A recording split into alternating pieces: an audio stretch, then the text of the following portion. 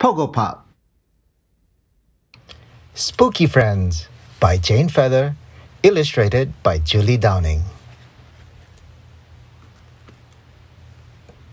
Scarlet and Igor pick a name.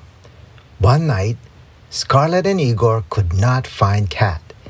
"We must look in the cellar," said Igor. "We must look in the attic," said Scarlet. They looked and looked and looked. Then they heard Cat call, "Meow."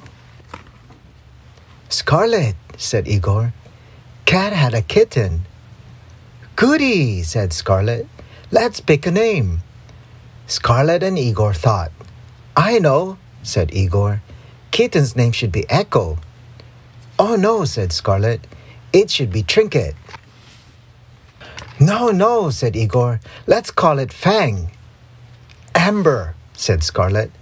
"Bax," said Igor. "Jinx," said Scarlet.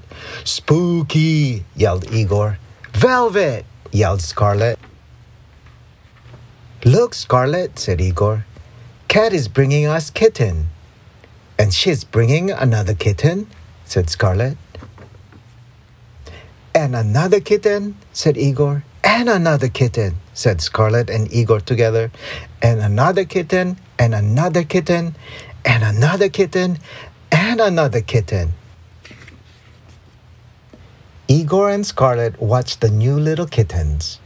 Echo, Trinket, Fang, Amber, Bax, Jinx, Spooky, and Velvet. "Scarlet," said Igor, "we are very good at picking names." "Yes, we are," agreed Scarlet. "Meow," said Cat, which meant she thought so too. The end.